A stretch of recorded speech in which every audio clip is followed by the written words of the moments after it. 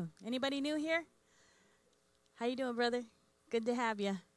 Welcome to Arizona Deliverance Center. How you doing, sis? I always notice the new faces, but I'd rather that you confess to us that you're new. I don't want to embarrass you. So praise God on behalf of Brother Mike, Hardcore Christianity. Welcome to Arizona Deliverance Center. It's Friday night. Brother Rick Katt's going to preach tonight. He's going to preach the house down because God is powerful through him. Amen. Through him, right? Through him. The Holy Ghost is powerful. He's going to preach a word, especially for all of us tonight. Amen. And if you feel it's not for you, then you're going to go ahead and preach it to who you feel like it's for, right?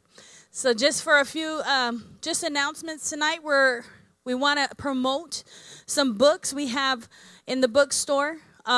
We want to make sure that everybody gets a hold of Brother Mike's Planos Spirit book for the mentally ill.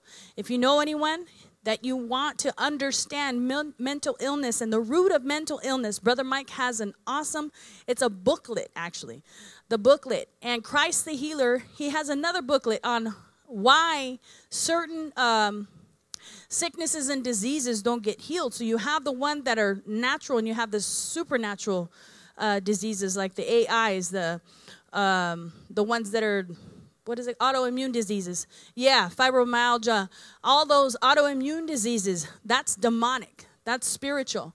All right, so get a hold of those books.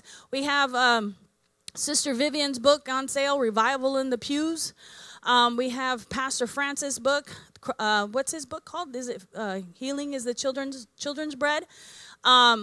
Just make sure you stop by and see Lori when she, just say hi and check out the books in there, okay? Lots of great information. We know we go by the Word of God. A lot of the books, they're scripture-based, amen? So, also, we want to make an announcement for the healing rooms tomorrow. If anyone is in need of healing or deliverance and you want a one-on-one with the hardcore team, we'll be here tomorrow from 9:30 to 3 o'clock, okay? So make sure if you have anyone that wants to be ministered to, we're accepting the walk-ins. The walk-ins come in. We just make sure we have you signed up, and we take you back, and we pray for you, okay? So it works. God's awesome, man. He's just been, moving through these healing rooms. I don't know what it is. I don't know if it's one-on-one. He just moves the way he wants to move in these rooms. So we're in awe. Just the team is in awe because it's wow, it was awesome on Saturday. We just love how he does things. Amen. So just have an expectant heart. If you're coming tomorrow, make sure if you're bringing somebody, just let them know, hey, you want some prayer. Maybe you're not able to come here on Friday or Thursday night. Saturday tomorrow is your opportunity from 9:30 to 3. 9:30 to 3? Or is it 9:30 to 3:30? 9 to 3. All right. All right. Last announcement, guys. We have Children's Deliverance. It was off the chain last week. Oh, my God. I was, again, another awe moment of God. It was amazing. And it was just me, Kelly, and Lori. And, God just moved like no other, man. And you just have to experience it yourself. I'm in the middle of it, and I'm oh my God, look at God, you're moving. So, when you could just stand back and just watch him do it, So praise God. The next Children's Deliverance is next month, the first Saturday of every month for the summer. Just make sure if you have your kids, make sure you get permission from the parent or guardian. If you have a child in mind that you want to bring, make sure you have permission from the guardian or parent. It's best that you come with them, but it's toddlers to preteens. And it's starting at 10 o'clock. And we try to keep it to a minimum 10 to 12 just because, kids get tired, they get hungry. But if the Holy Ghost takes us further, then hey, let's let him have his way. Amen. So everybody understand? Am I going too fast? So, all right. So I need everybody in agreement tonight. Everyone's a Christian tonight, right? Everyone's saved. You love Jesus. I want everybody to agree with me tonight. In the name of Jesus, we bind every spirit. We bind every power of darkness, every hindering spirit. that would try and hinder the word of God.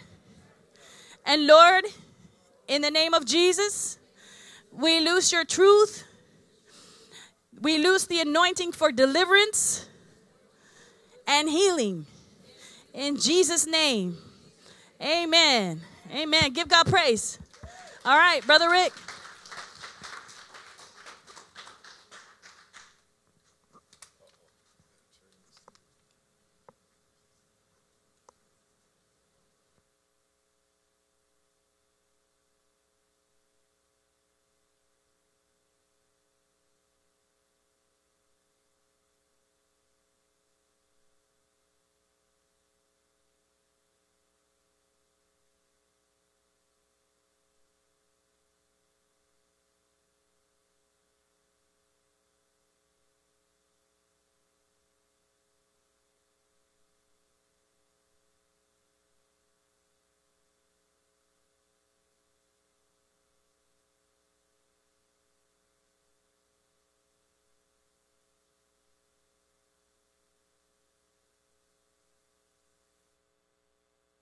Let me double check this. Testing. All right, there we go.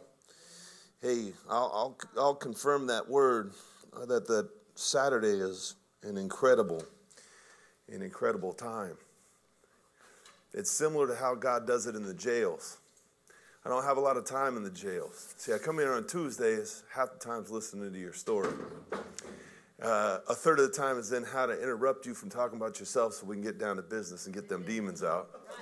Then we spend the last time just casting out demons. But on Saturday, it was 10% you talking, 90% the Holy Ghost just blasting out demons.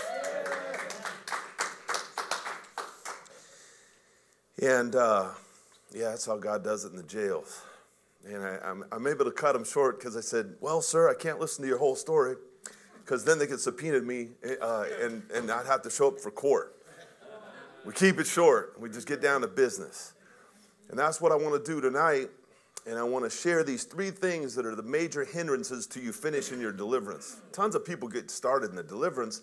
They just don't finish the deliverance. When you finish the deliverance, something incredible comes out of you. What comes out of you? God comes out of you. Supernatural Holy Spirit power comes out of you.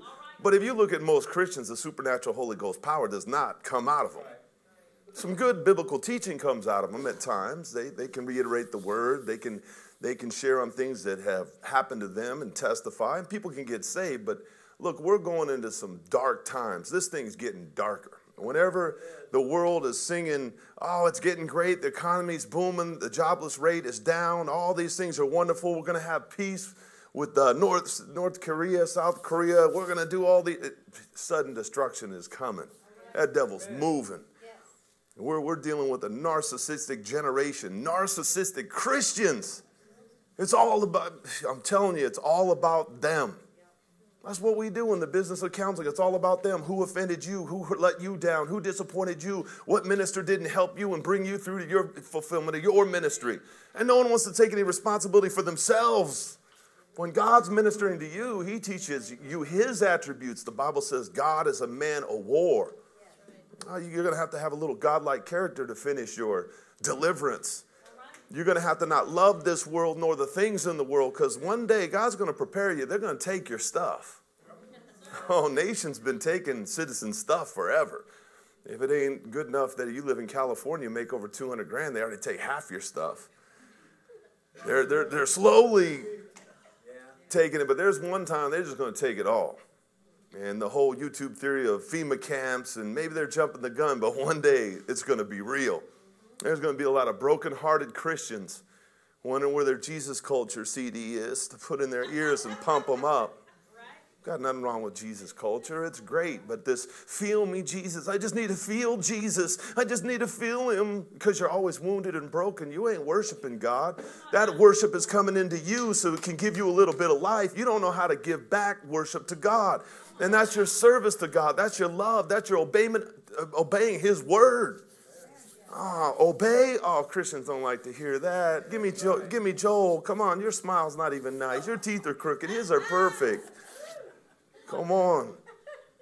This devil's too smart. You ain't outsmarting him unless you obey the word of God. He's 10 times, 100 times, 1,000 times smarter than you are.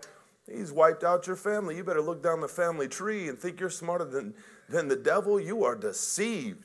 And that devil's playing with the majority of the world as tools against you to deceive you, to bring you to the depths of hell because he hates your guts, because he's going to hell, and he's already been cast out of heaven. He knows what heaven's like, and he don't want you there forever. If there's any chance he can get to take you down, he's willing to spend some time with you.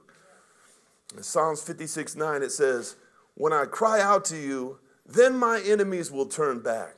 This I know because God is for me. Before I got here, I had to cry out to God.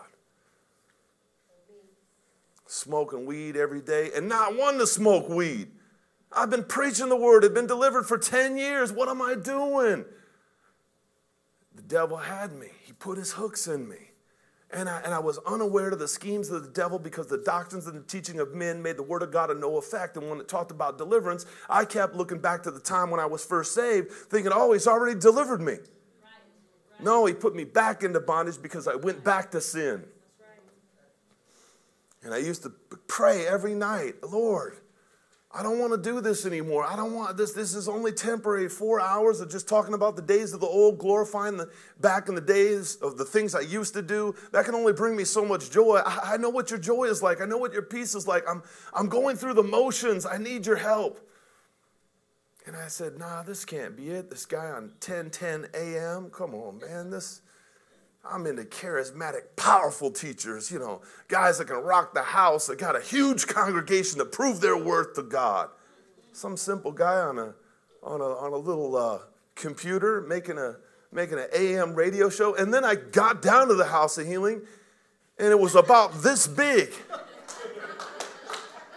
And I started going through Bible verses. My God owns a cattle on 1,000 hills. He'd come up with a better building than this one for you if you were really doing what no one else could do. Oh, shoot, I went to a mega church in Scottsdale. You wanted to go listen to contemporary music? We had a huge church for you, and then we'll play the video of the preacher. You want to go in and listen to the old style classical gospel worship? We got the main sanctuary. You are a family guy? You want to only worship with your family? We'll give you your own table in the third auditorium. You got this little building, and you're doing something they can't do? See, I'm fully convinced. And it's sad and it's hard to say, but I'm convinced that the Bible is 100% true when it says there's only a few that get saved. I believe God does everything possible for you. You don't understand. I'm in the trenches of guys that were, hey, I'm a sex offender. I was molesting kids, and I got saved in prison, and I served him for 9 years, and I was doing great. I had a job. I got a house. All this favor happened to me. And then I noticed my neighbor was able to work on his car like 15 hours a day. And I said, hey, man, you tweaking? The guy goes, why? Does it show? Next thing you know, I got a neighbor that's got my hookup. And now I got another charge for fondling another kid. A born-again, blood-bought child of the living God. You couldn't tell me the guy wasn't saved. He had godly sorrow. He had remorse. He was repentant. But this devil had put hooks on him, and nobody got him out. I never got the weed demons out of me. I trained my mind. You don't smoke weed. I was a knucklehead, but I was able to start taking a little bit of data. I didn't have a job. And I had quit a job that was very lucrative. I was a ticket scalper, but God told me, hey, I'm not there. If you want to follow me, you got to walk by faith. Well, I got no degree. I got 137 college credits, and I'm 2 years from any kind of degree. And so I don't know what to do. And I fall back into smoking weed, and I started writing down my daily activities. Next thing you know, I had a portfolio of doing nothing. I said, here's the case in point. I do nothing when I smoke weed. I got to stop doing this. So it came with a conscious decision that I was going to go nowhere, and God sent me an anointed televangelist. This guy, he never made it as a televangelist because he had an off-the-hook anointing. I only seen him one time. And he called me to repentance, and I knelt down in the living room of my house, and the power of God came through. He never said nothing about drugs come out, weed demons come out. He said, Holy Ghost, come in. And when the Holy Ghost came in, he drove out devils. See, most people, you just keep sucking up all these devils because you love the world. Christian narcissist. Have you seen tell you the truth, I wasn't delivered from lust demons when I went to this Scottsdale church either. And part of the deal I liked going over there was all the beautiful women and how they dressed provocatively at church. I didn't go to nightclubs anymore, so church was where I got a little flesh.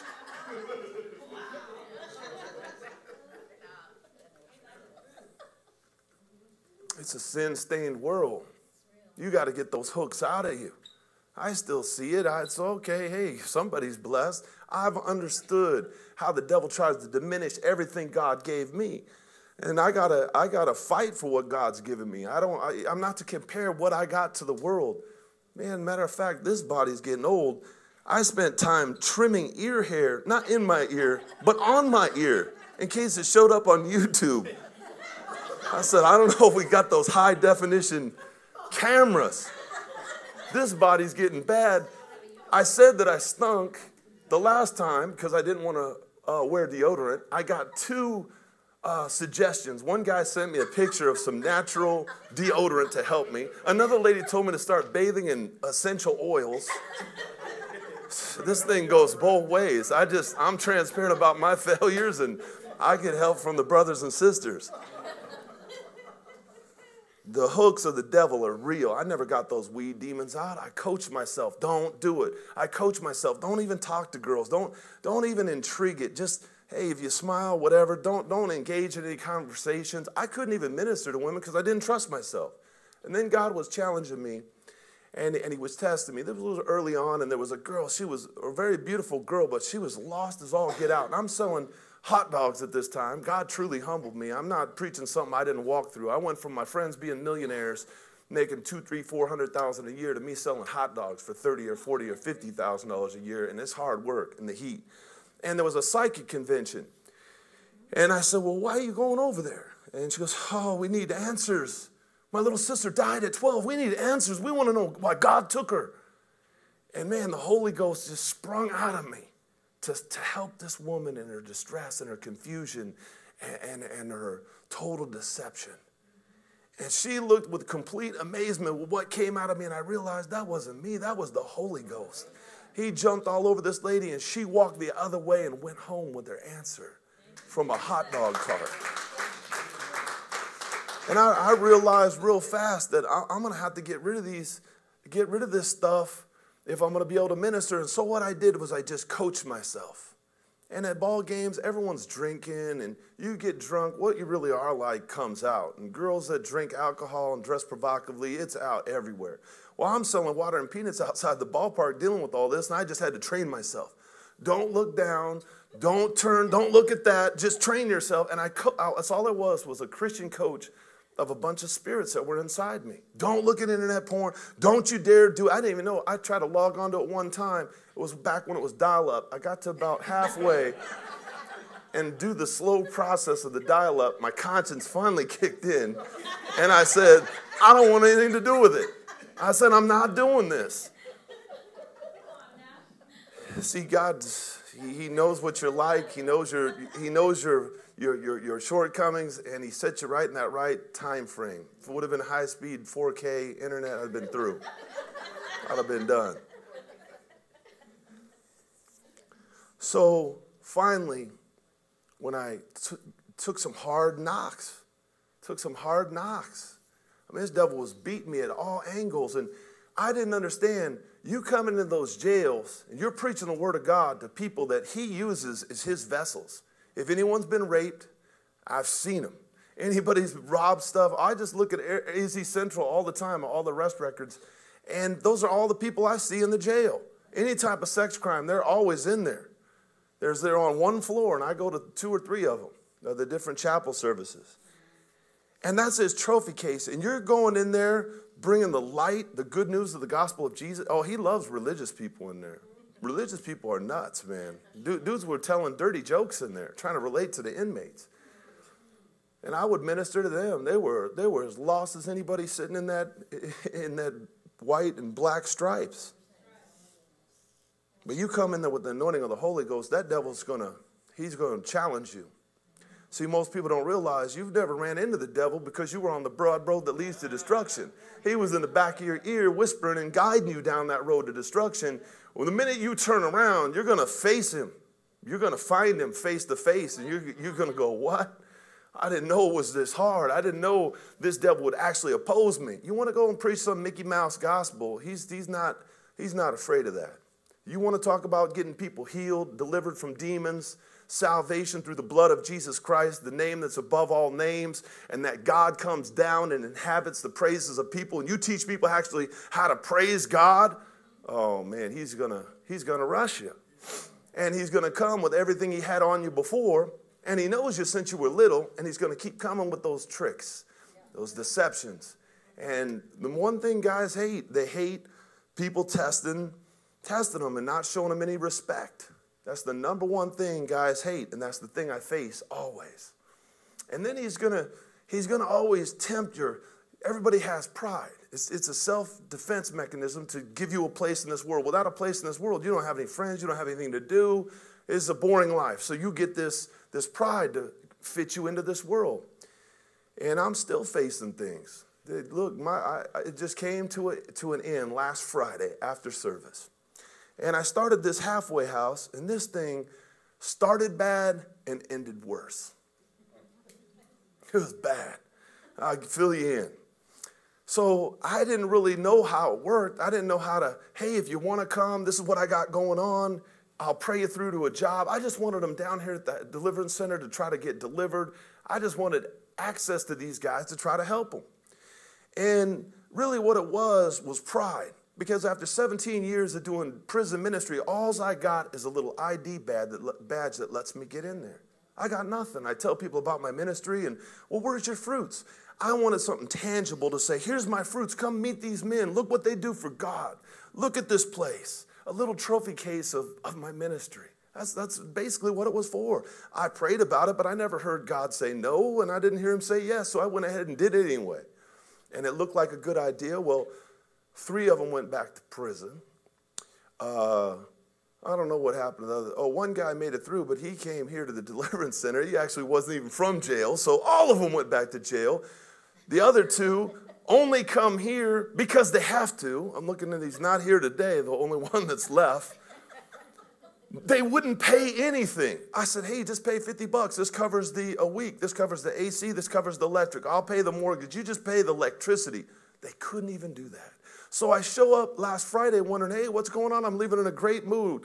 A lot of people got delivered. It was a nice service last Friday, and I whip into the parking lot, and there's a plume of marijuana. I mean, it's not like you're just back taking 3 rips and trying to get to sleep. This dude smoked like a full bowl, a bong, a joint, the whole thing. The neighborhood smelled like weed. And I walk in, he's all defensive, and I look down on his phone, and he's watching porn. And I lose it. And I know the Holy Ghost tells me, just get out of here. This is going nowhere. But I got this, also a little bit of greed in me. The guy promised me he was going to help paint this church that we got, and it's going to cost $6,000, $7,000, and it's hard to get a contractor to come in there that has the scaffolding that can paint a big building, and he was going to do it if I rented the scaffolding and the spray rig and all that. And my greed is saying, well, don't throw him out. You need him to paint this place. I mean, you will face yourself. You will face yourself going through deliverance. And the reality is we got to change. Because you're going to keep getting yourself in these jams again and again and again. And ultimately, the guy had to leave. I tried to leave a seed of opportunity to see him get delivered one day. And I said, hey, just forget all the debt. You don't owe me nothing. See you later. Unfortunately, I'll probably see him back in jail, most likely. That's definitely where he's headed. He couldn't pay me any money, but yet he got a medical marijuana card, $150. He had to have a doctor sign the script. That's another $150. And it's tough. It's tough. If you're not called to do something, you're not going to make it. You got to do what you're called to do. And most people get out there and you start trying some ministry, and you haven't got delivered yourself. How are you going to deliver anybody else? It doesn't work that way. You got to remove the plank that is in your own eye so you can see clearly how to remove the speck that is in your brother's eye. I had a guy in here 2 weeks ago for deliverance, and he had 3 ministries. And these demons he had serious demons. And they were growling and everything else, but he gets a great touch. I said, man, you got to be back here Friday. You've got to finish this deliverance. I don't see him again for months. He comes in. Now he's all messed up. His hips were all jacked up. And he went on a mission trip to somewhere like Alabama. And the minute the flight landed, he got off the plane. Something jumped into his hips, and he got this messed up hip. And I can't get any demons out of him. And I'm like, hey, what's going on? What are you doing? He goes, well, I've been backsliding to heroin. I keep going further and further. He did heroin that day. And he wanted deliverance. And he was trying to run 3 ministries. Come on. This devil, you're just fooling yourself. The devil's so smart. He'll let you run a little ministry for a year or so. I see guys come into jail all the time. They last about a year and a half. And then he knocks the legs out from underneath them, and they never do ministry in them jails ever again. That's for sure. Other ministries, I don't know, but I think it's a defeated mechanism that he has to knock any future ministries out of you. You just get defeated, you get discouraged, you get distracted, you get overwhelmed, you get busy, you get broke, you take offenses from family members that are coming against you. So we got to go through this. This world's hard, man. You come in this world crying and you leave this world gasping for air. It's not easy. We got 20% increase in the suicide rate from 1999. It's just growing like this, people killing themselves. And it's rich people. Some lady that does handbags that went to ASU, she just killed herself, 50-some years old, multi-millionaire, just hangs herself. Got everything that the world says is success. Kills herself. You got that guy, that Food Network guy, he just kills himself, just checks out. He's been all over the world. He ate all the fine food. He had sex with all the fine women in the world. And he said, what else is there? Just kills himself at 61. This world is lost and is dying. And so God's looking for a remnant of people that will actually be his servants. Actually be his servant. So the title of my message are the 3 major distractions the devil uses to keep you from finishing your deliverance. And you come in here and you cough and you hack and you bark like a dog or whatever crazy manifestation it goes down. That's the beginning. I was just talking with Ron. It's the beginning. It's like if you have a soda that's shaking a little bit and you crack the top and the fizz all comes out. Well, you got 70%, 80% of that soda still in that bottle. You just got the stuff that was just, flooding out the top. You got to keep at this thing. I'll tell you right now, our ministry is disappointed is if you don't have enough deliverances, you can sit down with your children and sit down with your friends and sit down with people God's put in your way and cast devils out of them. Because it's not a sign of a pastor, preacher, teacher, evangelist, or the apostle. It is a sign of a believer that they shall cast out demons. So the battle belongs to God, and he's going to bring you through. But he wants you to fight. And then he's going to teach you how to fight. And I see, I have a hard time watching too many people on YouTube. But, man, there's some guys that can really preach. That's a real preaching anointing. They are very articulate in explaining the gospel of Jesus Christ and getting people saved. And they always kind of, if you watch them enough, they'll kind of go negative towards deliverance. But they don't realize they look crazy. Like they look crazy. Their facial expressions are crazy. That's not crazy for Jesus. I mean, that's how they try to play it off. Like, wow, look at his hunger and passion for Christ. That's a crazy look in your face. That's some kind of spirit you picked up. And anybody that's not in the Christian world, that you're not ushered into the presence of a large congregation under the influence of all kinds of people that had influence on you to say, listen to this good man of God. He knows the word. You go out on the street with a look like that on your face, and you're going to have a hard time winning people. You got to get that thing out of your head. You pick that up doing drugs. You pick that up hurting some people. You pick that up sinning somehow. And that thing's got to be cast out. So people get confused. When you get born again, I could do all kinds of good things. I led someone to Jesus after cussing out a bunch of people at the airport.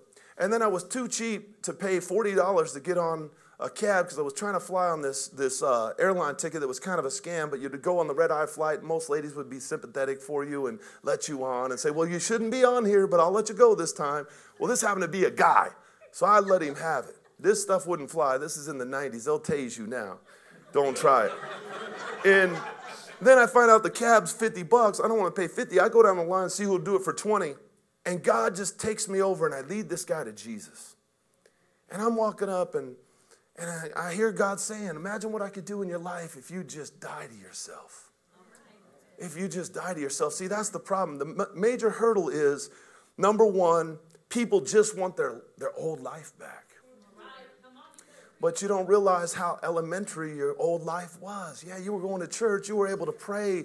You didn't have these negative voices. You didn't think about killing yourself. You didn't think about psych meds. You didn't think about smoking weed and doing all these things. You didn't have a porn addiction. So it makes sense just to have that old life back, going to church and praising God and sharing Jesus with some of your coworkers. But that's not an option. You're going to have to leapfrog that old life and go on to this new man in Christ Jesus. That seems right to the natural man. It's an easy stumbling block for the devil, because when you begin to start deliverance, you realize that, hey, I gotta forgive some people, and all of a sudden there's some reconciliation. Hey, I gotta forgive myself. You don't go around condemning yourself anymore, and all of a sudden things start really happening. And then you get back into the church and you have joy, and you're not that problem person that sits in the Bible study and everyone's worried about what you're going to let loose out of your mouth this week and overwhelm the whole hour with your problems. You kind of long for encouraging other people and enjoying other people. It seems great, but look, you got to keep going. You got to keep going. I have seen ministry gifts come out of the most messed up looking people you ever seen. Not at your church, it ain't gonna work. You got to be good looking. You go to Scottsdale, especially, you ain't getting in unless you're really good looking. And if you're chubby and below average, you got to have incredible oratorial skills. You got to have some degrees now. You got to have some 4 or 5 degrees, and then you can get up there. So look, but when it comes to the kingdom of God, laying hands on the sick, making disciples, casting out demons, God's no respecter of persons. This is real, and I've seen it. And I've seen some real people. I said, ooh, this dude looks full psycho. See, that's one thing Mike and me need to change a little bit. We have descriptive terminologies that are not the most edifying, but it's the first thing that pops into my mind when I see certain people. And so I kind of go with it. And I've seen these people change. First, by getting saved. And Paul talked about it, something special. He said, look, you might have many instructors in the Lord. They talked about following Apollos and following Cephas. He goes, you might have many instructors in the Lord, but you do not have many fathers. He said, I founded you in the Lord Jesus. He led them to Jesus. There's something special about that, because they'll listen to you. And they'll listen to you above these other preachers. See, where I get into competition is where I'm coming in and a guy's already saved. And so now I'm trying to walk him through deliverance, but you get multiple services during the week, and now some guy's coming in with this 5-point Calvinism.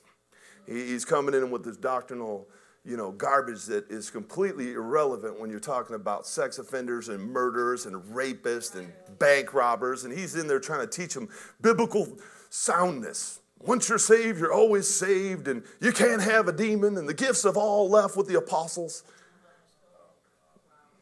It's some crazy stuff. So when you get someone saved, those are the ones that I see really grow. And I've seen guys that get people healed and delivered in there. I see guys lay hands on themselves and get healings. A guy literally, God is my witness, laid hands on his blind eye. I tried everything I could do to get the guy delivered. I couldn't get him delivered, and I couldn't get his eye healed. And I said, just lay hands on yourself. The Bible says you'll lay hands on the sick and the sick will recover. That includes yourself. You'll be good practice. And his eye got healed on a Wednesday. From Monday, 2 days later, his eye is healed, and he literally started a revival. Amen. And it's the reality is there's some people you have to have discernment how much time you're going to spend with them.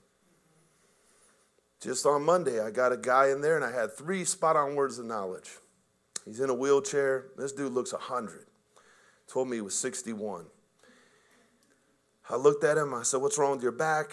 And he had crushed vertebrae, arthritis, this and that. And I said, hey, you a heroin addict? He said, yep. I said, hey, you got hepatitis? He said, yep. I said, you hate some woman? He said, yep. Forgave her, and I got him up walking. And he's doing pretty good, but he said it was about 20% better. And I said, okay, now, there's some more people you're going to have to forgive. It's not a me show up there. I used to think it was a me show. Let me show you the power of Jesus and how anointed I am. And I spend all my time trying to get some guy healed because I'd say, wow, everything I preach is riding on this miracle. No, God's word comes back non-void. When I preach the word of God, God does his business on the inside of a man with his powerful word. And he's going to bring people to salvation no matter what happens up here. And that's just introducing people to the process of deliverance and healing. That guy has to want to be healed. There's people that don't want to be healed. They want $1,400 a month from Social Security disability. They don't want to go work. They've given up on that. They love TV and sitting in the air conditioner. That's their life till they die. And they're going to get that check and ride this thing out. They don't want to be healed by no preacher. They'd like to get their demons out of their head so they're not, arguing with themselves and they can click on the remote and have a good time. But they don't really want to be healed. You'd be surprised. See, the assumption that everybody makes is people are like you. People are from all kinds of different walks. People got different kind of demons. They got different kind of upbringings. And you got to have discernment when God's telling you, okay, we're starting something here, and this is good for now. Let's move on somewhere else. Because we want to see everything happen in one night. We want to see everything happen instantaneously. But the reality is, sometimes we're sowing a seed, sometimes we're watering it, but God will always bring about the harvest. Now, check this verse out. We all know John chapter 3, but starting in John 3:18, it says, he who believes in him is not condemned, but he who does not believe is condemned already because he has not believed in the name of his only begotten Son of God. This is the condemnation that light has come into the world, and men love darkness rather than light because their deeds were evil. For everyone practicing evil hates the light and does not come into the light, lest his deeds should be exposed. But he who does the truth comes into the light that his deeds may be seen clearly, and that what he has done has been done through God. Once you come into this light, you're going to see a lot of things about yourself that you thought were decent. God can't work with those things you thought were decent often. You gotta let that new man come. You gotta let that new man come. Pride is vicious. Self-sufficiency and independence, that's how you survive in this world. Those are attributes that make you, if you're living as a sinner in this world, you don't have those attributes, you get mowed over and you get nothing. Or as they say in jail, you gets nothing. Especially in that place. You come into this light, and you got to look at yourself for who you really are from the perspective of God's word and how the Holy Spirit convicts you. Because the Holy Spirit will convict the world of sin. He will convict you of the sin that you're living in, but you got to let that thing become visible. I used to duck in all kinds of things. I used to duck in money all the time. I said, well, Lord, yeah, I know I'm spending a lot of time on it, but I need this money now. I got to go do this. And sometimes God is teaching you patience. He's teaching you patience, and you got to wait on the Lord, and God's going to come through. I got to learn it. I do real estate 2-3 hours a day. Well, that's hard to run a real estate business 2-3 hours a day, but God's saying, trust me. And if I look back in my last year, I made pretty close to as much as I did when I was working full time. And so he's showing, I'm going to take care of all your needs. This is my promise. God is faithful to his word. He'll always perform his word. He watches over his word to see who would stand on it in faith, and then it's his good pleasure. He'll go ahead and perform it. So he says, I'm going to take care of all your needs, but he says, I want you to put me first. Oh, see, narcissistic Christians will not do that. You got a million excuses, but my career, but my 401k, but my time, but my boyfriend, but this, and that. And what happens is you end up completely stalling your deliverance, and you got to sit right there. And often if you don't make a move sitting there after a while, you end up getting worse. So what we got to realize first is that we're not just trying to get delivered to get our old life back. Number one, we're going to let God have his full way. You got to take those limitations off God.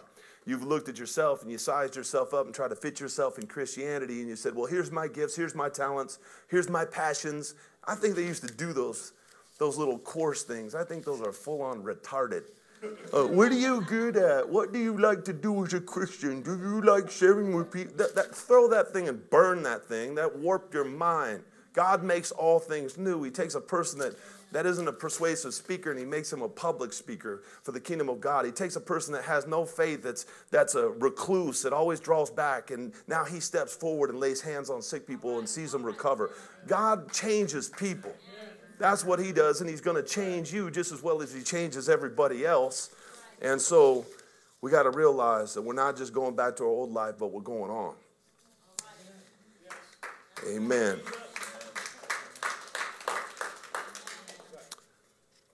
Demons are so masterfully deceptive.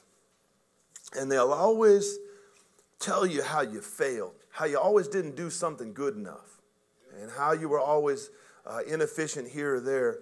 But what you got to really trust is that God's going to teach you. He's going to teach you with everything.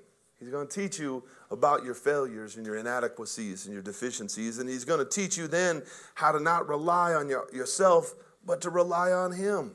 That's where all the miracles are in the Holy Ghost, in your spirit, man.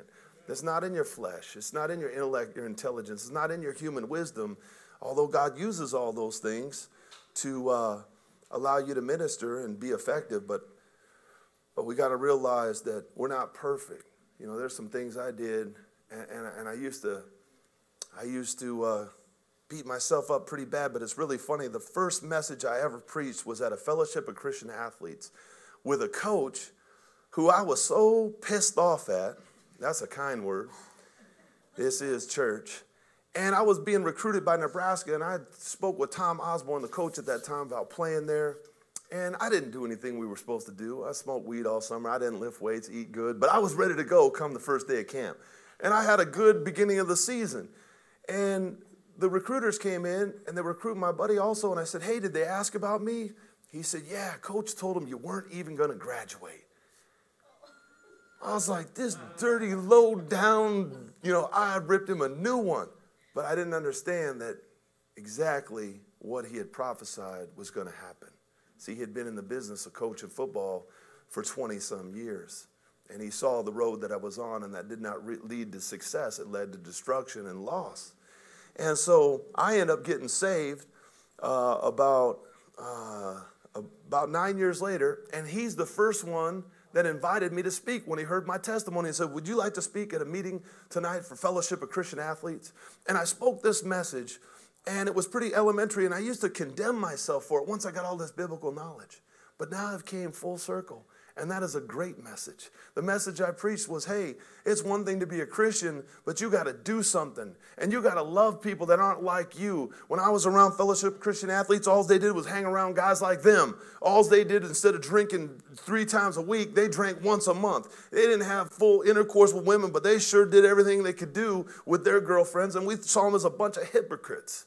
That's what we saw them as, and we didn't see them with no power. We didn't see them with no love. They stayed to themselves, and they were looking to add among themselves people who looked like themselves.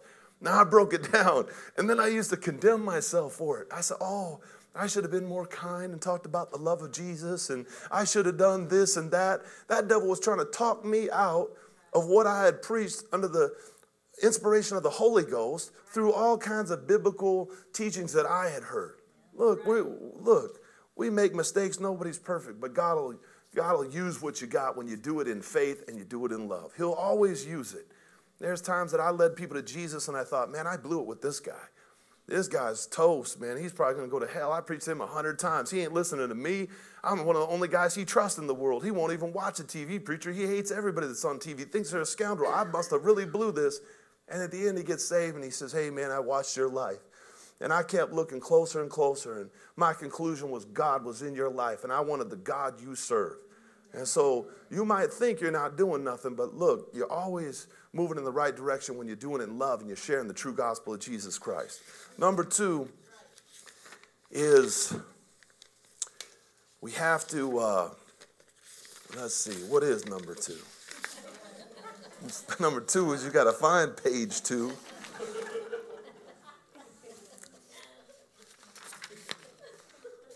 I had it on the cover letter, I'm telling you. So that's what's great about preaching in the jail. You don't even need notes. You just start ripping.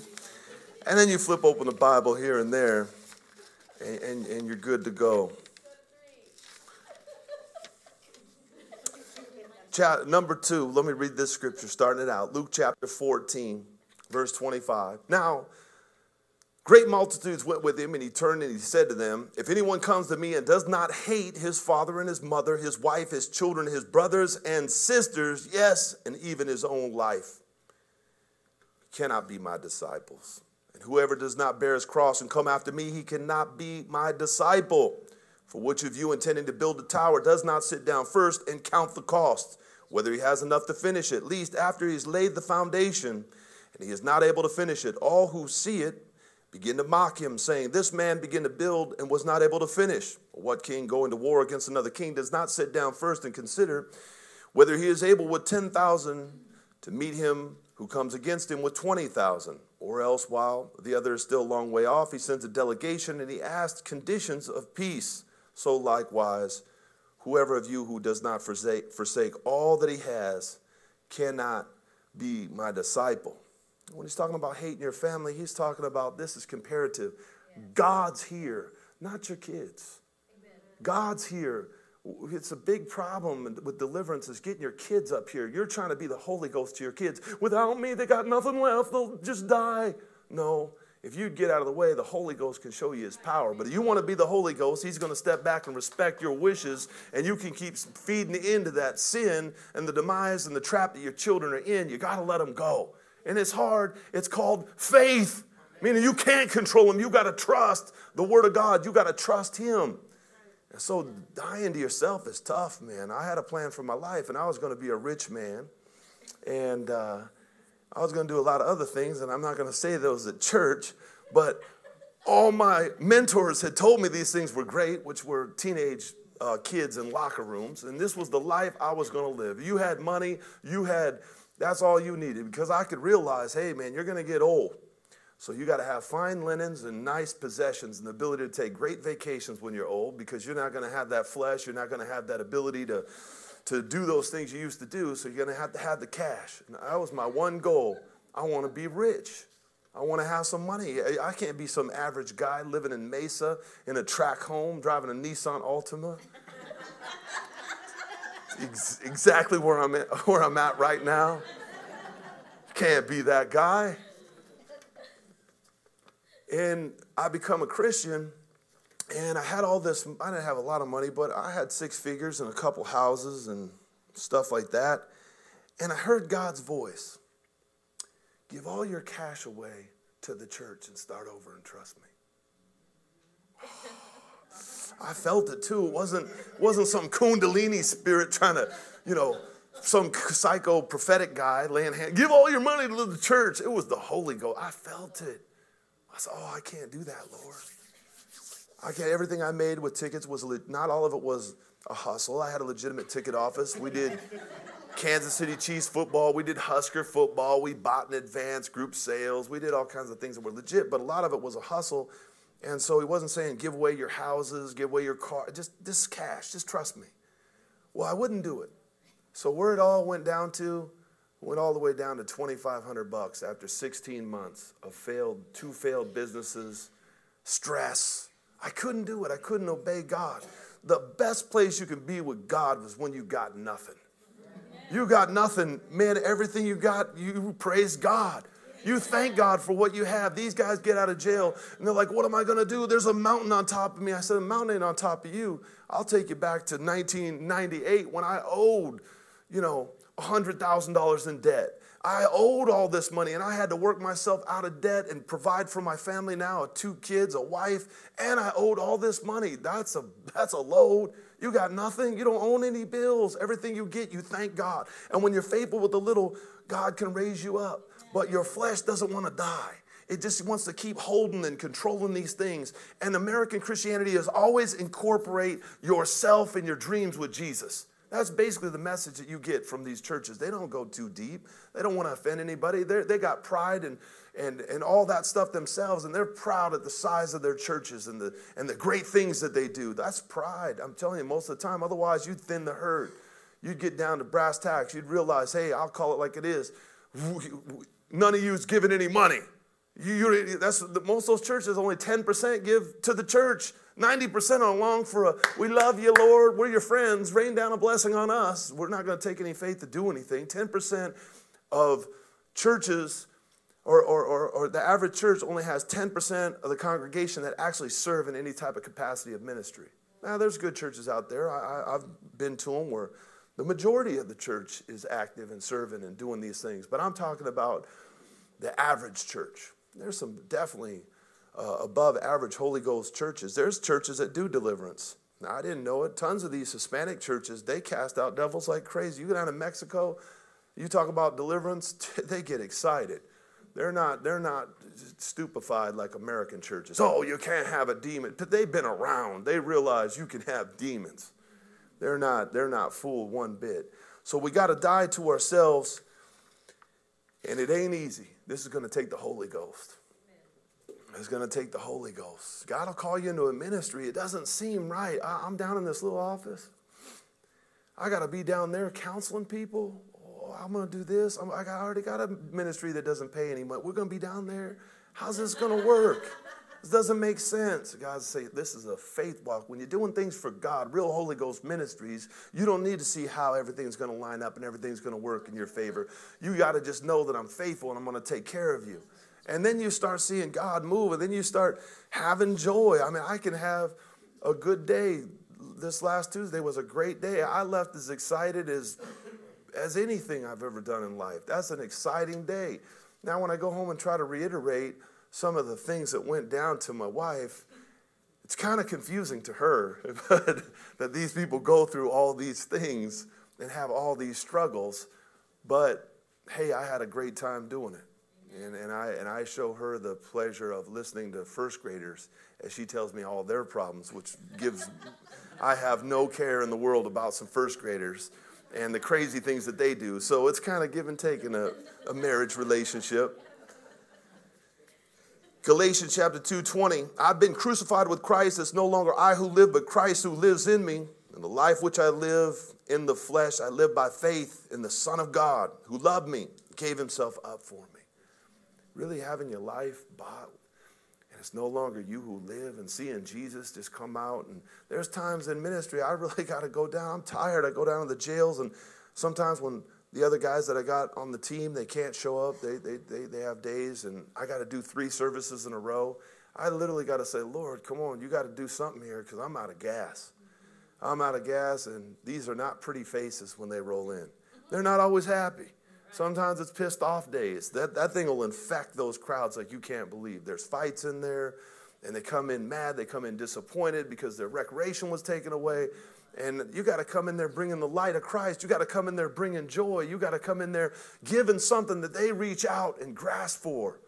And so I learned how to trust in God and have him do something that I'm not capable of doing at that time. And so if your life is hidden with him, these things can happen.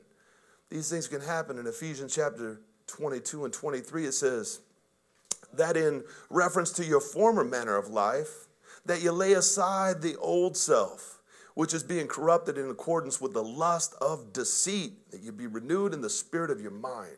Well, your mind is trained off experiences.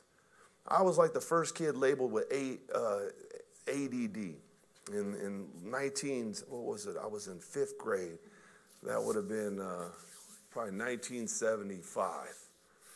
And that would have been a little later, like 78. They labeled me with ADD. Well, man, I was a kid. My dad grew up on a farm. My grandfather grew up on a farm. On down the line, we can't find anyone that wasn't a farmer. So my dad, after Vietnam, moved to the city, and he taught me everything, how to hunt at an early age. I rode mini bikes, motorcycles, bicycles, and now we got to sit there. And you couldn't move around back in the day. And I'd wander and look around the window, and I'd do some things, and I'd get up too many times to go to the drinking fountain. And they'd try to diagnose me with attention deficit disorder. Well, the reality was I was a person in my DNA of who I was as a human that learned by experiences. And the experience of ministering and loving people and doing things for God is what renews your mind.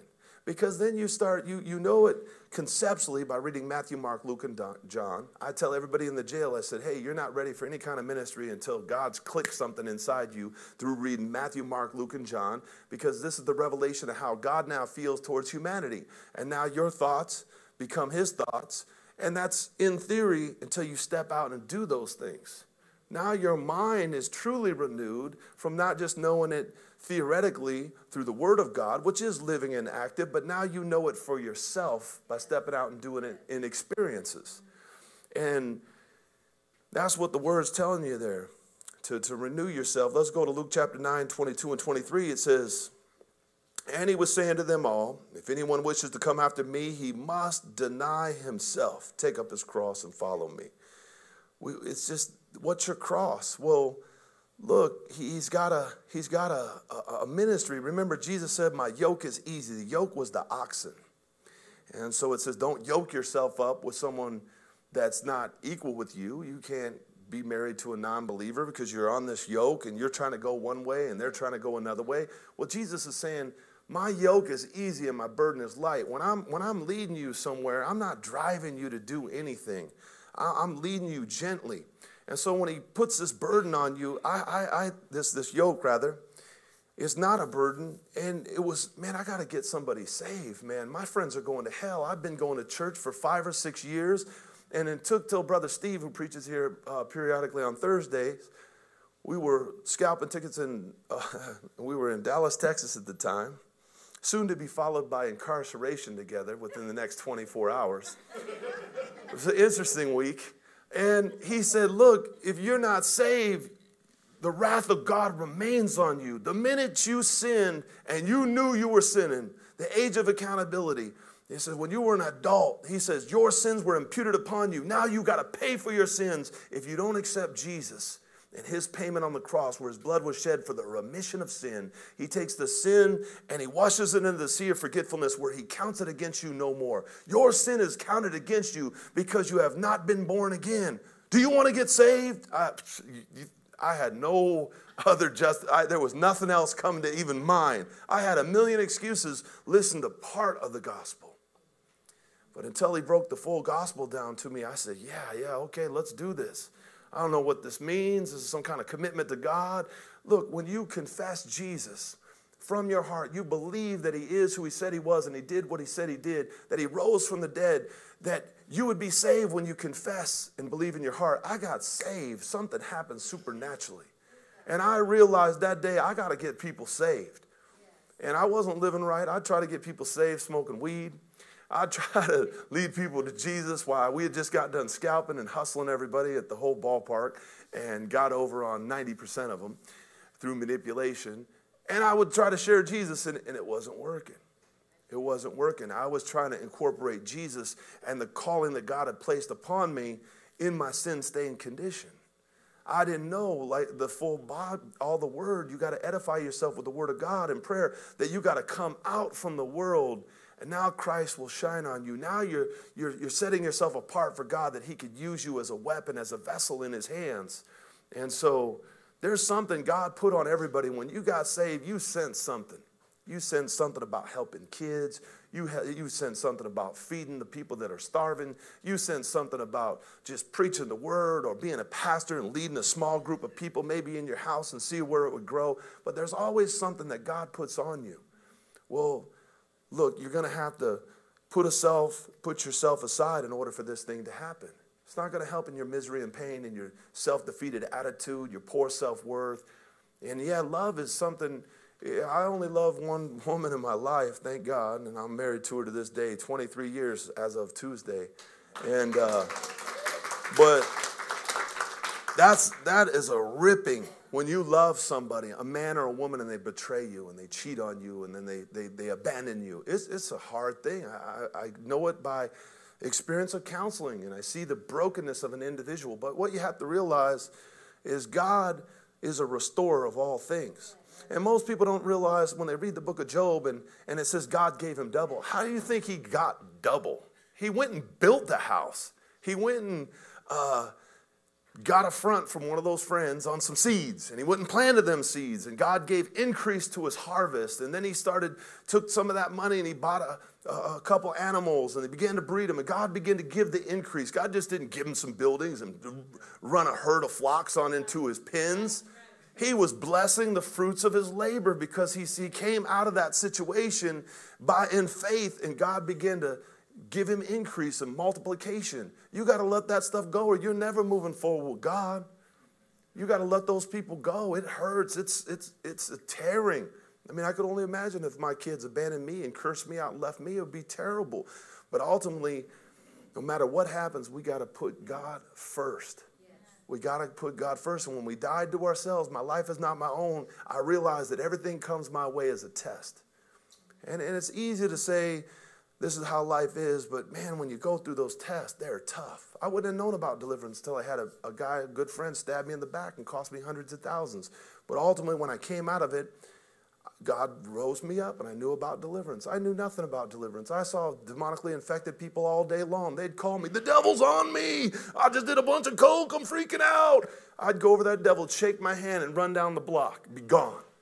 I had no idea how to take authority of a situation. I was completely ignorant spiritually. So God forged me as a weapon so that he could use me to get people delivered. Through what? Through some hard times. So you got to realize that what the devil meant for harm, God truly will use for his glory if you trust him, if you submit to his ways, if you put him above your problems, if you put him above your situation.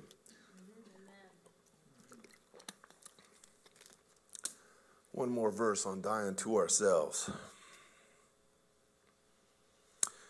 John chapter 12:24, he said, truly, truly, I say to you, unless a grain of wheat falls into the earth and dies, it remains alone. But if it dies, it bears much fruit.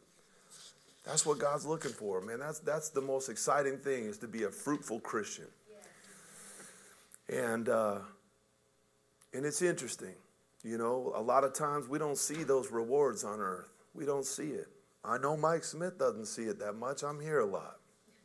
People come and go. This is called a transitional ministry. Our goal is to get you delivered and back doing what you're called to do. Going wherever you're called to go, living wherever you're supposed to live. This isn't a place that you're supposed to, unless you're called to be a part of this team, but it's a transitional training center. To train you up, get you delivered, and go on and do what God called you to do. And so you invest into a lot of people, and then they're gone. And that's the reality of it. And, you know, it's something special about starting a church, and then you see everybody. I went to a church like that, and, I mean, everybody had a story about how they were added to the church, and this guy was saved by this guy sharing the gospel to him, and he was his neighbor, and it was a great fellowship.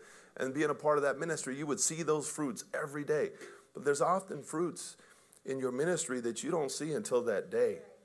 And so it's not always about what you see. It's not always about what you can rise up that morning and look out in your office and see all that. I mean, when I was doing construction, man, the rewards were right there. Hey, man, I'm sitting on X amount of equity right here. This thing's up and going. This is a six-figure deal. This is a $30,000 deal. Every day I was operating by what I could see.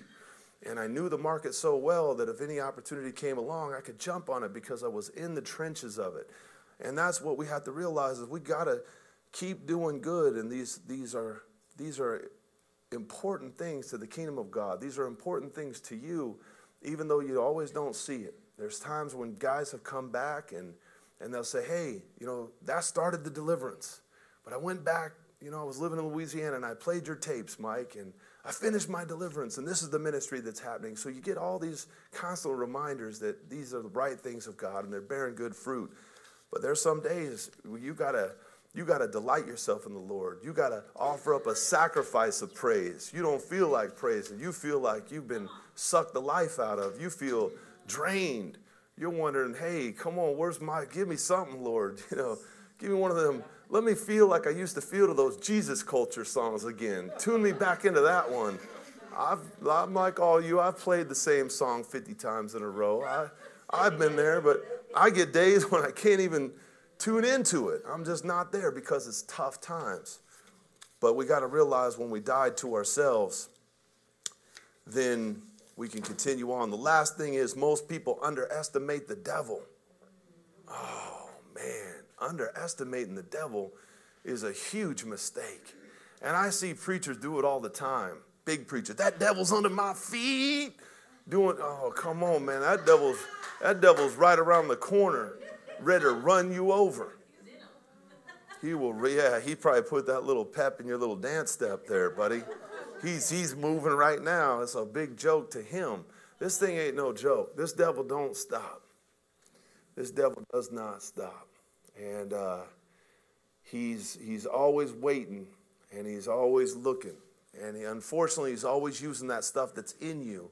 And until you get that stuff out, man, it's going to be a tough road, man. Fault finders, nitpickers, backbiters, man, you're going nowhere. You got to repent of that stuff today. Always nitpicking.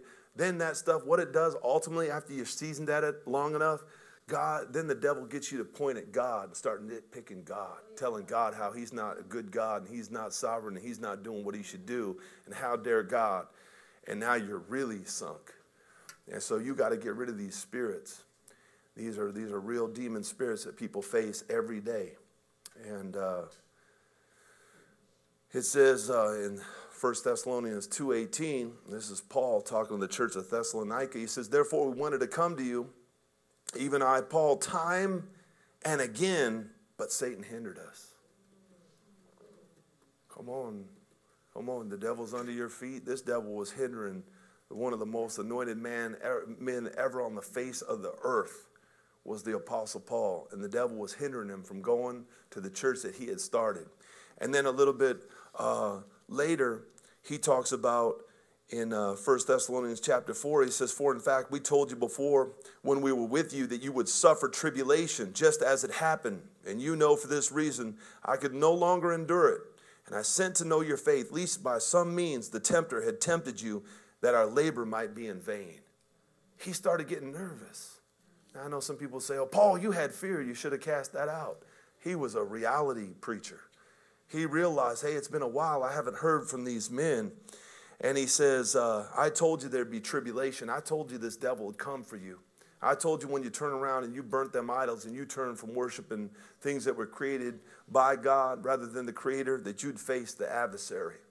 And so he was worried, and he couldn't endure it any longer, and he sent to test their faith because he was afraid the devil had got him, and everything that he had worked and found in that church would be for nothing, that they had went back to their idols. Hey, that stuff happens quick, man. No matter what you see, you got a sin nature. You got a sin nature, and the devil's able to play that sin nature like a fiddle. Here we see the plagues come upon the Egyptians, and God leads his people out of the hand of Pharaoh. He does all these miracles. He's parting the sea, and the leader just leaves them for a little while. And what do they come back to? Perversion, a golden calf, and a demand to go back to Egypt, to go back. They're demanding to go back into slavery. And so there is a sin nature that has to be, you got to put that flesh into check. You get all the way delivered, and you still got your flesh, and you still got your humanity. And it is prone to deception. And that devil is going to work everything to his advantage. All the sin-stained problems of this world, all the trials, all the tribulations, all the difficulties in this place. He says in Revelation 12 that he's able to deceive the whole world. 2 Corinthians, he's able to disguise himself as an angel of light. Man, that devil is a masterful deception. Man, I had two guys. One had to lie and said he had to go to pee. So I called, and then they were both Mormons, and they bounced on the service. They said, you better get the Book of Mormon and read it. At the door when the guard came to get him. That devil masqueraded as Jesus to the Mormon church. That ain't Jesus Christ, the Son of the living God. That ain't God manifested in the flesh. That's the brother of Satan. That's another Jesus. Paul said, if anyone comes to you and preaches another gospel than the gospel which I preach to you, let him be accursed. Those are prospering, good-looking people living under a curse from Satan himself. That devil is a liar, and he can deceive the whole world if it was possible. But God is sovereign, and God is always willing to help somebody. God is always willing to give you his word and to teach you in his ways. And then, hey, he'll take you off from there. But the reality is this devil's going to try to send some trickery to you. Man, what is this stuff now? Everyone wants to bring in Judaism. Isn't that the whole New Testament? They kept trying to bring in Judaism.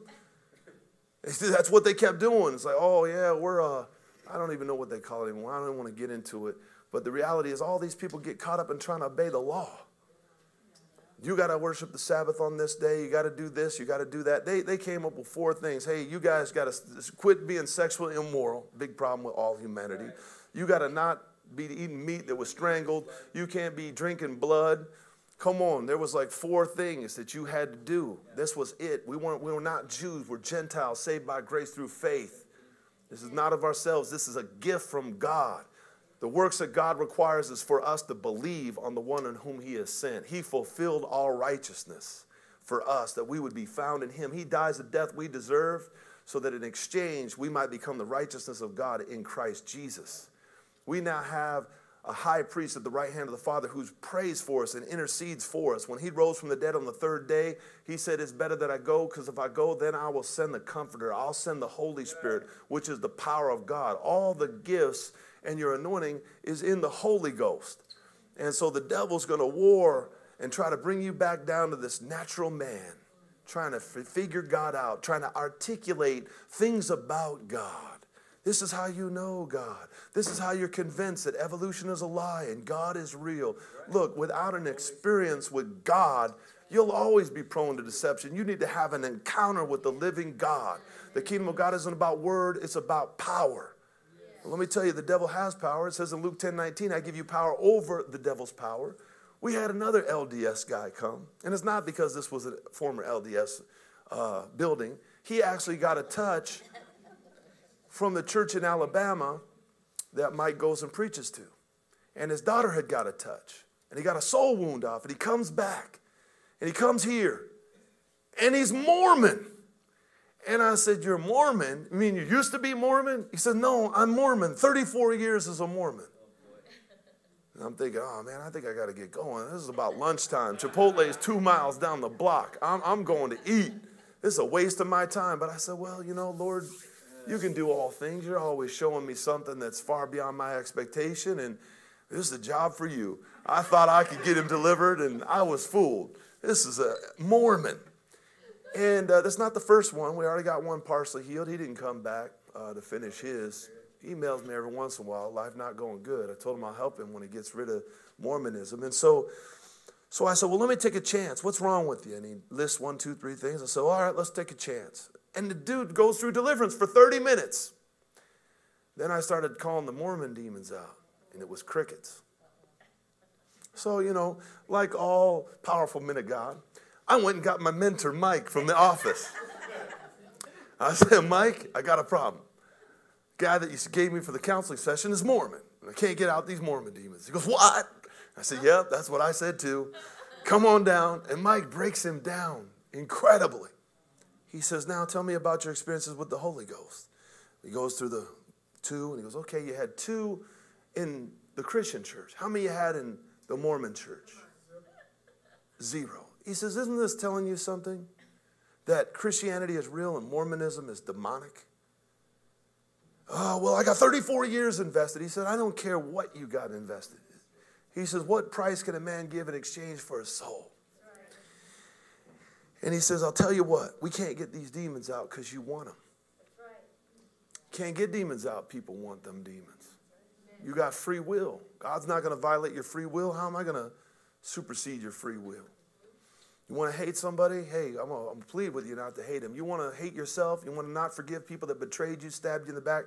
I'm going to plead with you, but ultimately you got free will. You want to claim your mental illness and your Social Security disability? I'm going to plead with you, but you got free will. And he tells the guy, hey, I want you to go back and pray. I want you to give me a commitment. We gave you 2 hours in here. Can you give me a commitment that you'll go home and pray?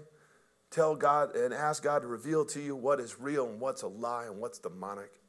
He said, yeah, I'll do that. He said, then you come back here Friday. Just never been back. Never been back. It's a sad reality. This devil is now we got a seed planted. I'm believing the guy's going to come back one day. He's going to roll in here and we're going to get this thing finished. But the reality is this devil's powerful. And you got to make sure that he don't trick you up with some of these religious doctrines, these kooky things.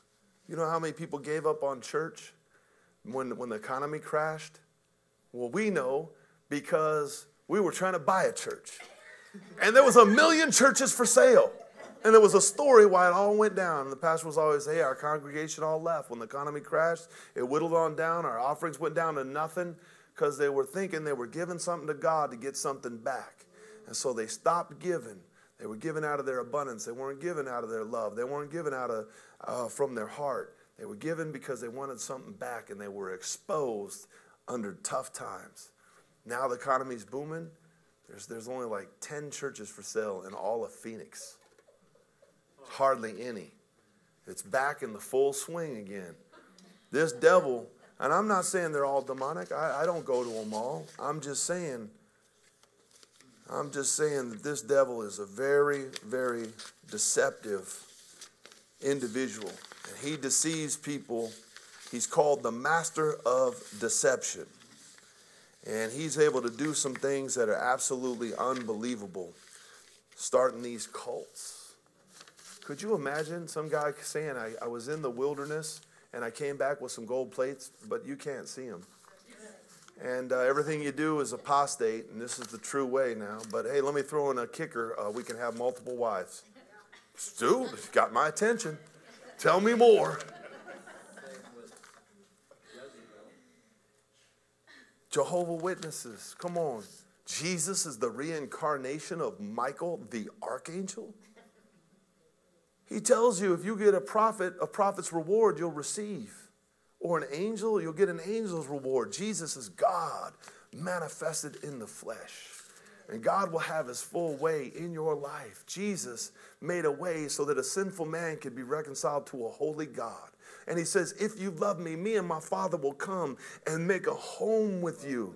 And then I will manifest myself to them. There's the manifestation of God inside you. And it's not depression and mental illness and porn. It's not self-hatred and backbiting. It's not stumbling and falling on your face every time you try to get a ministry going. No, those are the snares of the devil.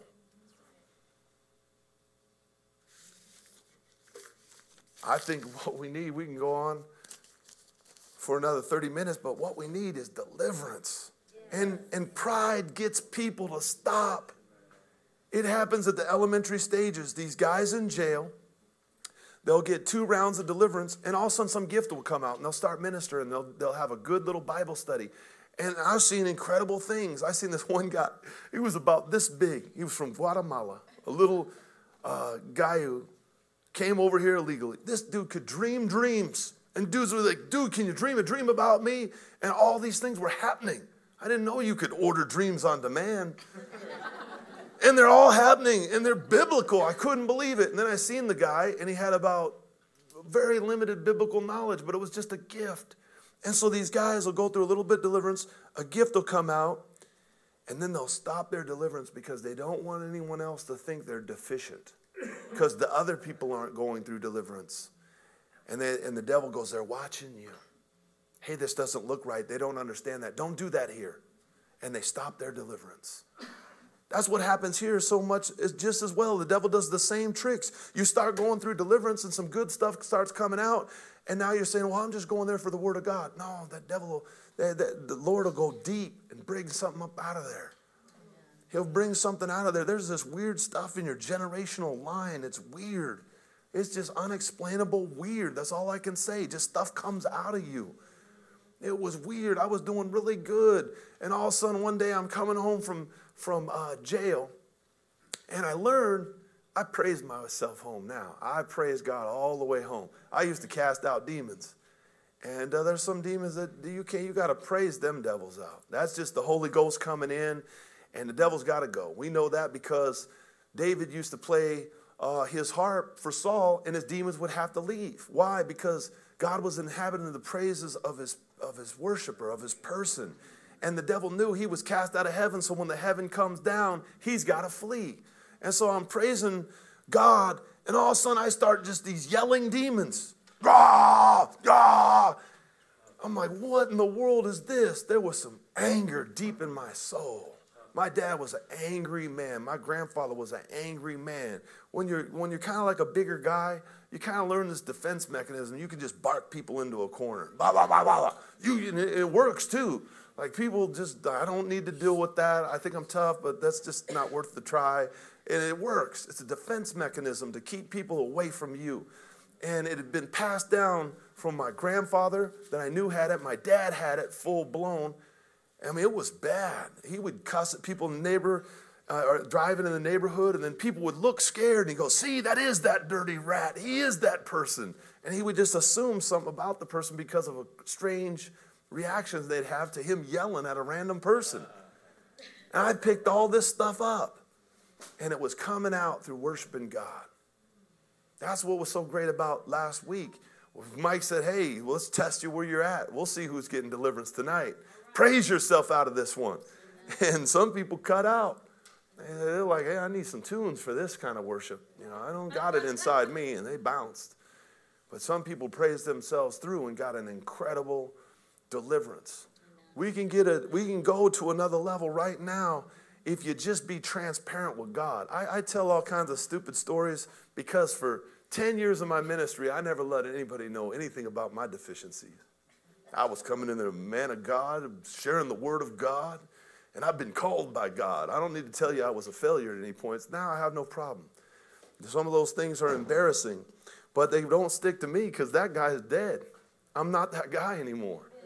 I'm not that guy. I'm somebody completely different. I know that was a failure. That was sin. That was goofy. That was bad. But I'm not that person anymore. And if you'll let yourself go here, then you can get another layer of this stuff off. You can get another layer of the Holy Ghost going deep and showing you something.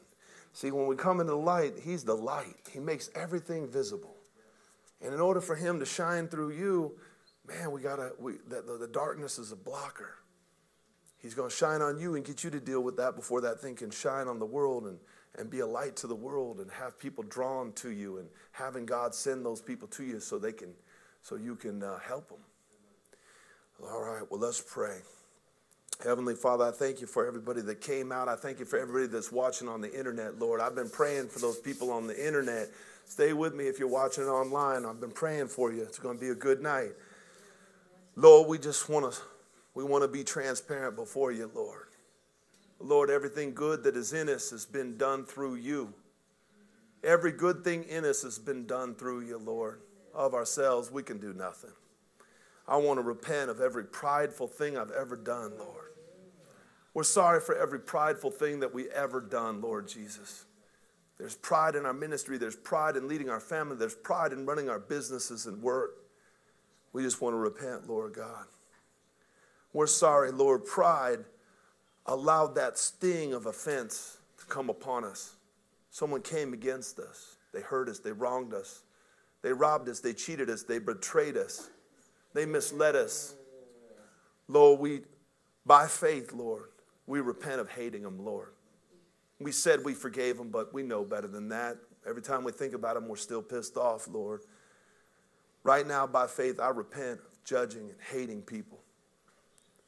I repent of hating my family. I repent of hating co-workers and past lovers. Lord, I repent of it right now, Lord God. You love me as I am, Lord, and you said I'm a vessel and that I can receive salvation by faith, and I stepped into the realm of salvation by faith. I believe you are the Son of God, and I believe you love me despite of my sins and failures, and what you gave to me, you asked me to give it away. So I forgive, Lord Jesus. I forgive myself. I forgive those people that hurt me right now, Lord. Thank you, Jesus. Thank you, Jesus. Lord, I pray that you would just shine that light, that Holy Ghost light on me right now, Lord. Show me, Lord.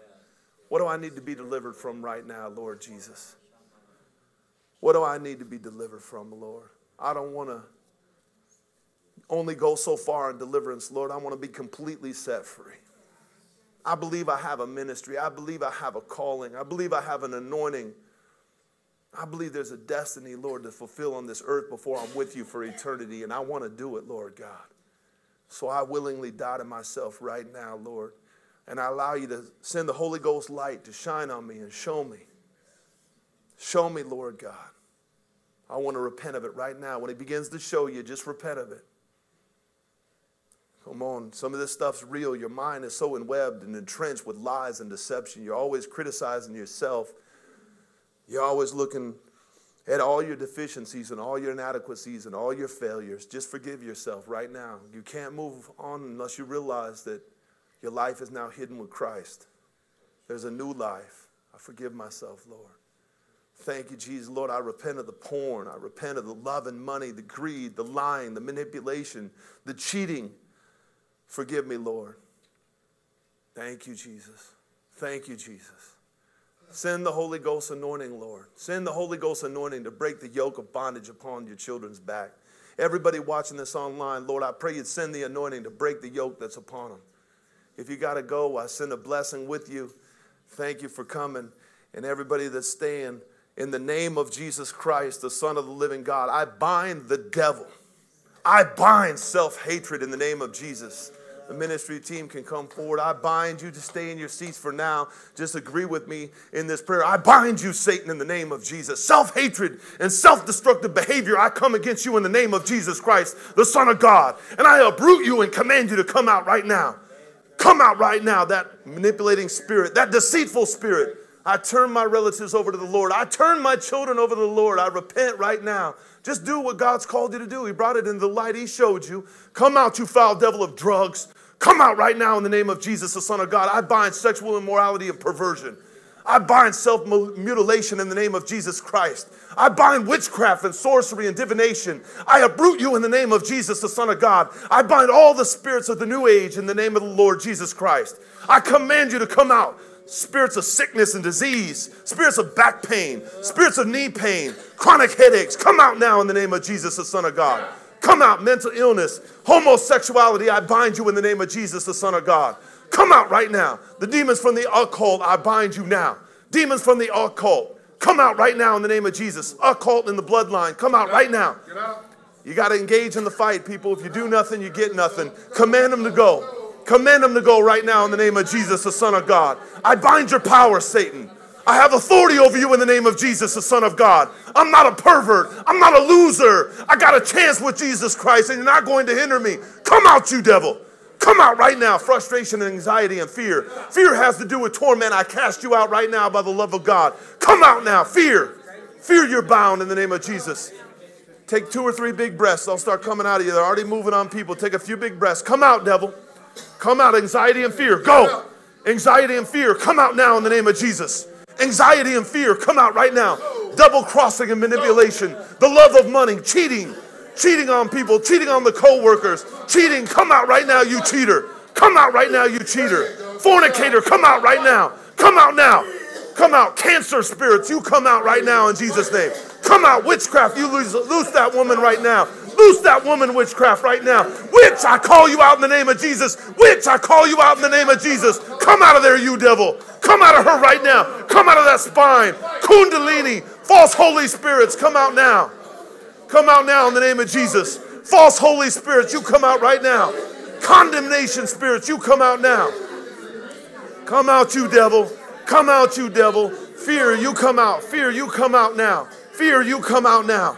Come out, you devil. Go. Come out. Come out. Come out. Evil, come out. Come out. Come out. Come out, you devil. Come out right now. Oppression, you come out right now. Come out, you liar. Witchcraft, I bind you in the name of Jesus.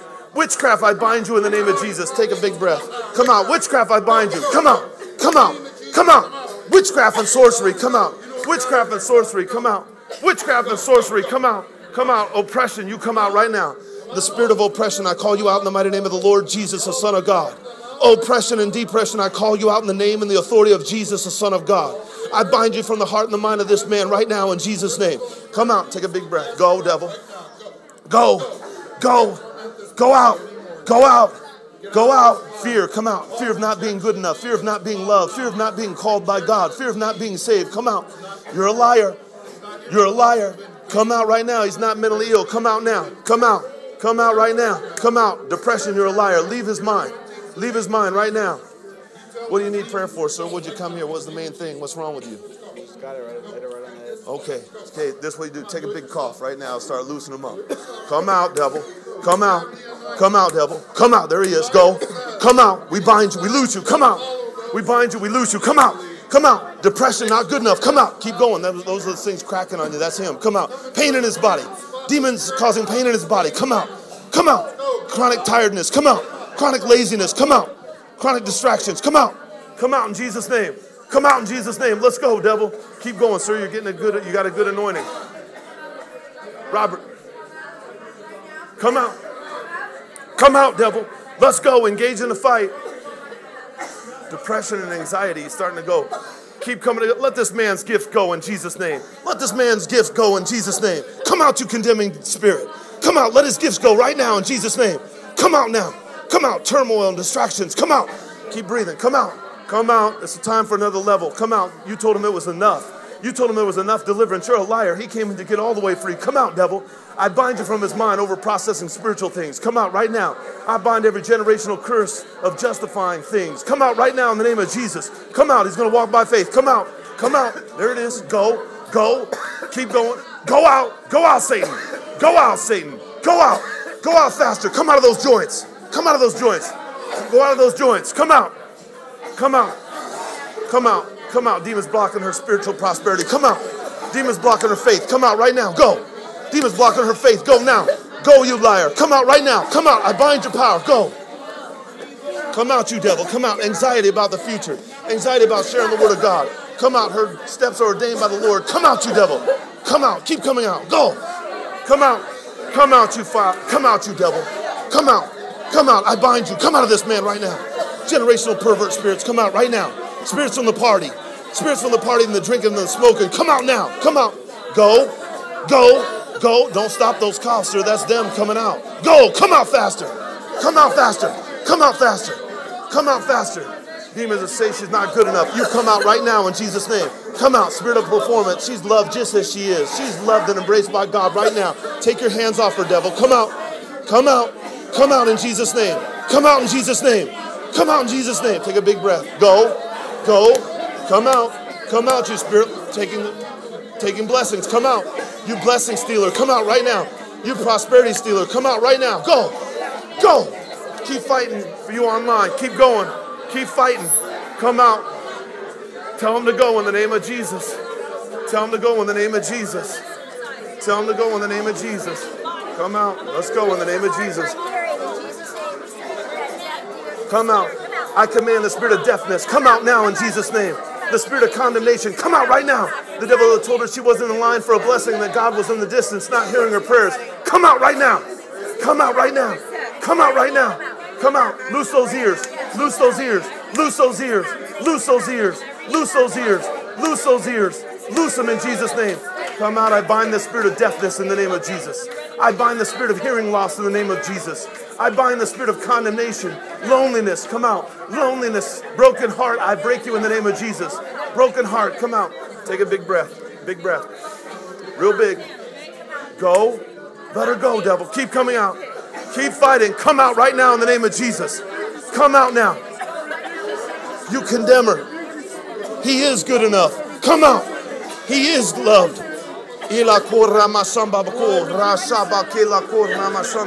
Come out, devil. Go. Keep going. Come out in the name of Jesus, the Son of God. Come out, you devil. Come out. Sickness and disease, come out of the woman of God. Sickness and disease, come out. Diabetes, come out right now. Diabetes, demons in the endocrine system, come out right now. Generational witchcraft and Catholicism, the worship of idols, come out right now. Go right now in Jesus' name. Go out right now in Jesus' name. Come out. I bind the power of every man that transferred a spirit. The transfer spirits from men that abused her sexually and emotionally and physically. Come out now. The spirit of the men, come out right now. The spirit of the men and the past lovers and past husbands, come out. Go. Go. Go. You go now, Satan. You go now. You go now. Spiritual laziness, come out. Spiritual laziness, you come out now. Devil, you're coming out of them right now. Come out right now. We bind your power. Speak to the devils. The Lord says yes. Get out of me right now. Take a big breath. I submit to you, Lord. Take a big breath, sir. Take a big breath. Just let them go. Just a few big breaths. Listen to me. You'll get delivered. Take a few big breaths. Come out, devil. Anxiety about the future. Anxiety about finances. Come out right now. Anxiety about money. Come out. The Lord already says yes. Just relax. Come out, devil. Come out. Come out. Come out. Come out. Come out. He's right there. Take a big cough. Just by faith. Release that thing. Go. That's a baby cough. Release that spirit. Release that spirit. Come out, devil. Come out. Come out. Come out. Come out. Sir, you're going to praise God for the rest of your life. Get that thing out of you first. Get that thing out of you. You got to leave my body. Shame and guilt. I command you to take your hands off this woman of God right now, devil. I command anxiety about the future, anxiety about relationships, anxiety about children. I loosen and tie every demonic stronghold that's attached to her emotions in the name of Jesus, the Son of the living God. I command you to let her go right now. Fear of not being good enough, fear of not prospering, fear of not being loved, fear of not having the desires of her heart. Come out, witchcraft. Come out. I bind you. Come out. Come out now. Come out faster. Come out faster. Come out faster. Come out faster. Come out. Loosen coil. Come out. Kundalini spirits. Come out of that spine. Kundalini, come out right now. Kundalini and false Holy Ghost. Come out right now. False anointings, false words. Come out right now. Come out. Come out. Just release. Take a big breath. That thing on your spine will release. Come out. Come out. Fear.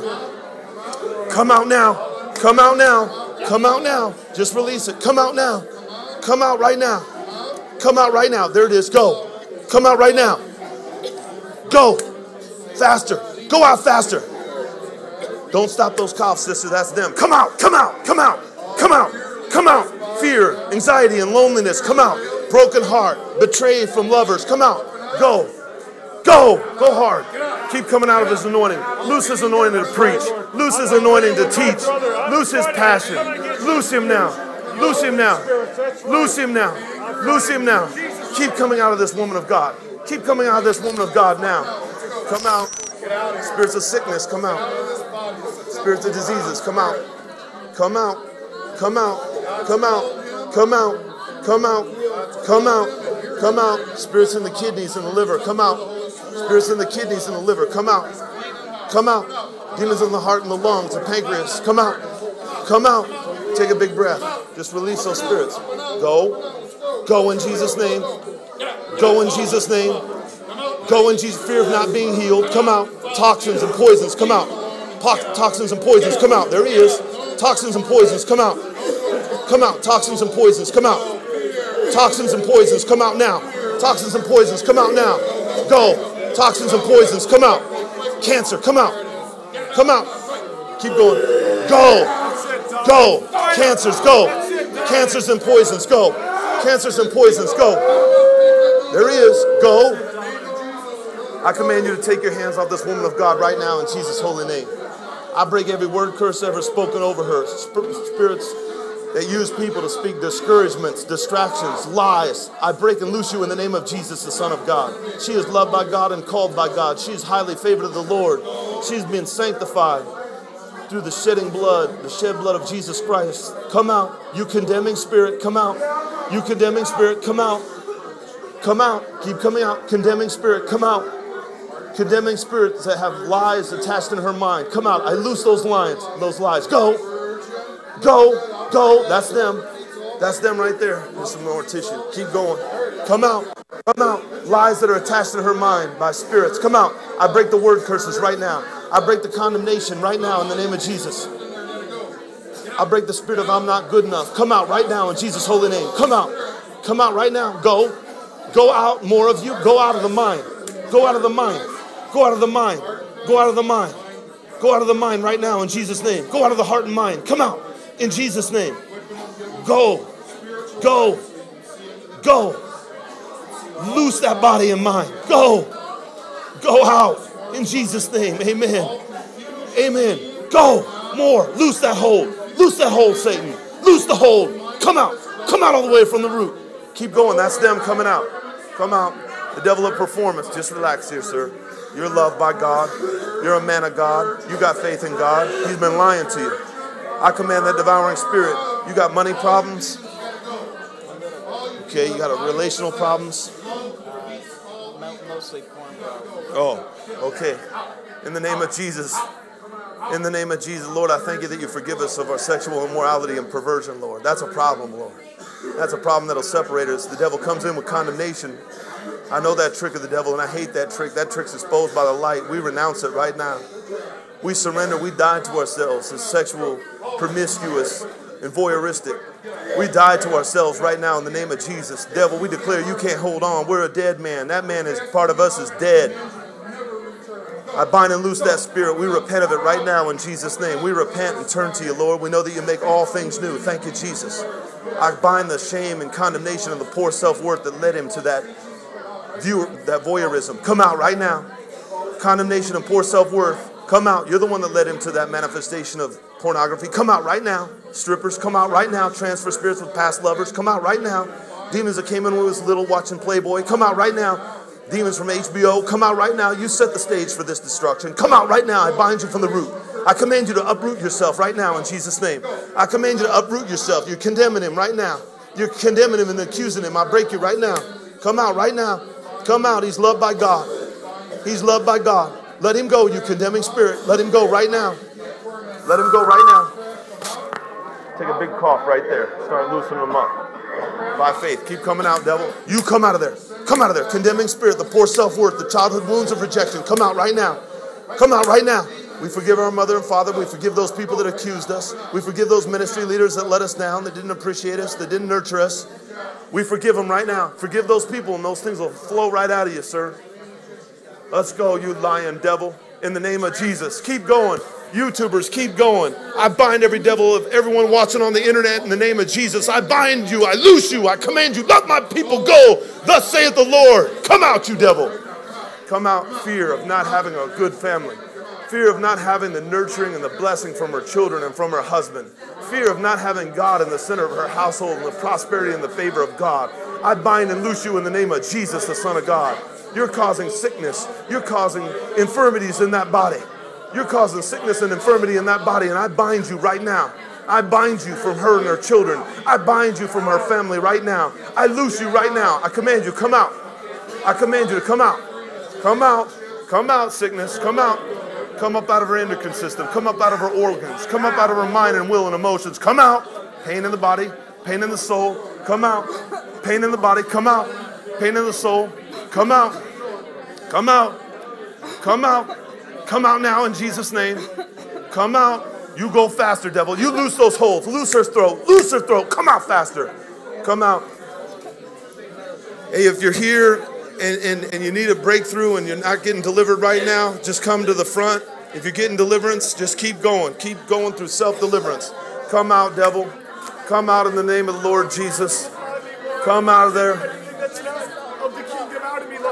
Come out. Go. We call you out. Come out. Come out. Sexual pervert, you come out. Party spirits, come out right now. Pervert. Pervert, you come out of there now. Come out. Let's go, devil. Spirits of perversion must go in Jesus' name. Spirits of perversion must go in Jesus' name. I pray for this woman right now, Lord Jesus. Thank you, Jesus. We forgive those men that hurt her. We forgive them, Lord. We forgive those women. They were backbiting. They were gossiping. They played as friends, but then they betrayed her. We forgive her right now. We forgive those women in Jesus' name. I command the pain in her soul to leave right now. I command the pain in her soul to leave right now. I command anxiety and fear about the future to leave right now. I command the anxiety and fear about relationships to come out right now in the name of Jesus, the Son of God. Come out. Come out. Come out. Come out now, devil. You will loose her right now. Take a big breath. Just start letting those spirits come out. Take a big breath. Big. That's a little breath. Big breath. Come out, devil. Let's go. Let's go. Let's go. Just release those people right now. Release that man. You're carrying him around for 20 years. Just release him right now. Go. You will come out from the root. Satan, you will come out from the root. Satan, you will come out from the root. Satan, you will come out from the root. Satan, you will come out now. Pain in her soul, you will come out. Fight him now, sister. You're getting delivered. Come out right now. Pain in her soul from abusers. Come out right now. Pain in her soul from men that betrayed her and let her down, left her alone. Come out right now. Come out right now in Jesus' holy name. Come out right now in Jesus' holy name. Take a big cough. It'll start coming right out of you. Go, devil. Big, cough it out. Just take a couple coughs. Just listen to me. I know what I'm doing. Come on. He's trying to clam me up. He wants to stay in here. Come on. Big cough. Come on. Go. Go out, Satan. Go out. There they go. Go out, you liar. Go out. Evil. Evil. Rebellion and hurt. Pain. Come out. Here, hold this. Go. Go. Come out. Pain in the soul. Come out now. Pain in the soul from men. Come out. Come out. Evil and hatred. Come out now. Evil and hatred. Come out right now. Unforgiveness. You come out of her now. Loose her now. Loose her now. Loose her now, devil. Loose her now. From the root. Go. From the root. Sir, stand up here a minute. I'm going to turn this mic off. Streamers, keep going. Just keep going, streamers, in the name of Jesus. Keep casting those devils out. Keep fighting in the name of the Lord Jesus. Here.